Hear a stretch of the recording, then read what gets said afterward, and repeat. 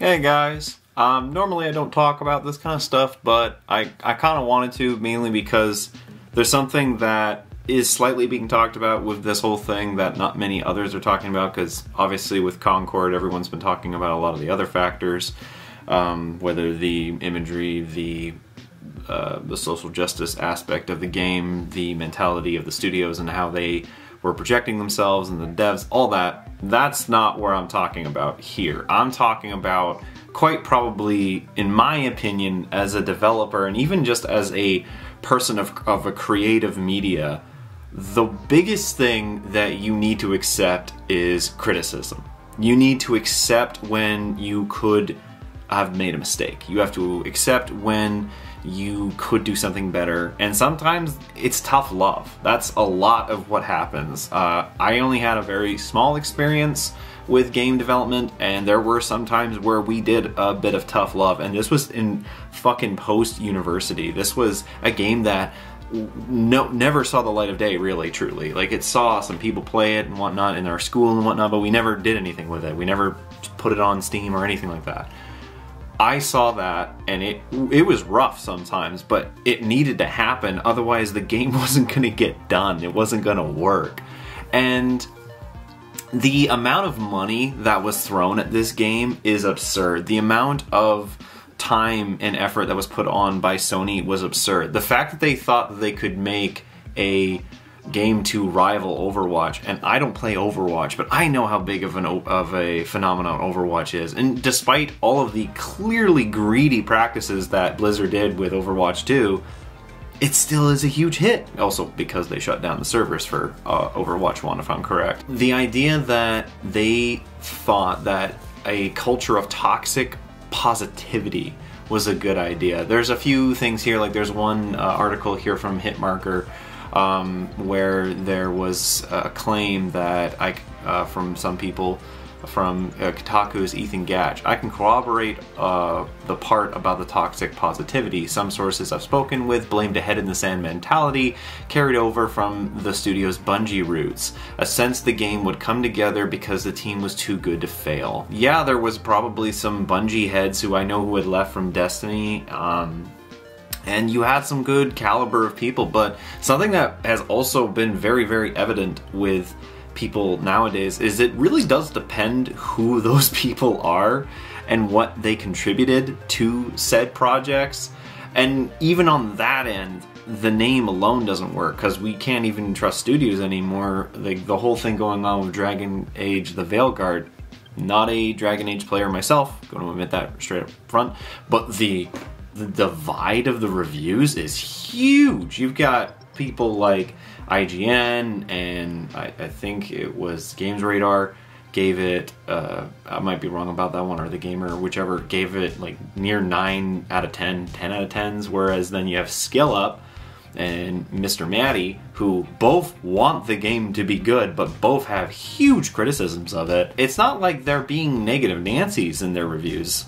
They're being really critical to the point where there's just things that are clearly wrong, but that's another side point. The idea that you go through life without taking any criticism is a unhealthy way to go about daily life. Things are not going to be pillowed for you. They're not going to be comforted for you. You will run into harsh things. You'll run into jobs where that suck. You'll run into terrible bosses. You'll run into jobs that don't appreciate you. You'll run into relationships that don't work out. You'll run into people who will, maybe backstab is a little harsh, just won't work out for you. They will not have your self-interests at heart. That it's going to happen. So the idea of putting $400 million into something, just expecting it to work, they just shut down the entire studio and the game is officially dead. There was that weird kind of bit going on where they were uploading stuff onto the Steam pages, like through the Steam code net, but like some people were saying, that might have just been work for them to do while they were waiting for their jobs waiting for the statuses of their jobs. All I can say is I'm not surprised with how this game was handled through its entire development cycle to the fact that they had a huge dislike ratio when it came to the trailer, to the fact that the betas and the alphas were essentially ghost towns. Who on their bingo card had Sony making a bigger oof than Microsoft with Redfall? Because that was our woof for the last year or so. And, you know, being a Microsoft boy, I'm used to being a fucking punching bag. So to see this happen for Sony is like, wow, it feels so nice to not have it be all on our side of the table for once. Like I said, there's all the other criticisms and whatnot of what people have said about the game's looks, the identity politics and all that. I'm not talking about that. I just wonder what you guys think about the idea of the toxic positivity thing. How do you think that would operate in other jobs? Do you think that criticism is important? Because that is. Like, when you make a mistake, you gotta own up to it. You gotta accept it.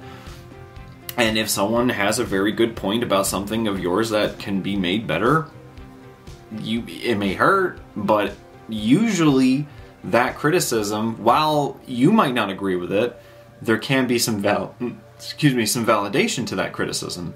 And that can, working towards improving you at what you do. Or you just put yourself into an echo chamber and you never listen to anyone on the outside and you just immediately write anyone off who has a somewhat different opinion than you. I can understand that because I used to be like that when I was a young 20-year-old man, and I thought anyone who didn't have the same opinion of me about certain movies was a doof. And looking back on those conversations, I think I sound like a bit of a dickwad. So, like I said, we can all improve. We can all be better. Anyways, guys, those are my thoughts about it. I just wanted to, because I'm very curious about what other people's thoughts are about the positivity thing and the criticism thing. Because, yeah, I think criticism is important. I think we need that to be better at what we do. Like, when I do my photo stuff, I'll ask my wife to give me critiques, and I was bad at it at first. I will admit I wasn't the best at taking the criticism, but I realized that I needed to have some outwards looks, and even if I didn't initially agree with what she was saying, there would be some validation to what she gave me, and I'd be like, you know what, okay, maybe I should try it. Let's just try this other way and see what that turns out to be. And whether it worked or not, it still led me down a path of being like, hey, okay, I can be better than just, oh, yeah, that works. I can always try to be better at what I'm doing. Anyways, guys, that's all from me. I hope you enjoyed this video. If you did, leave a like, and if you're interested in more, subscribe. And, yeah, I'll see you guys next time.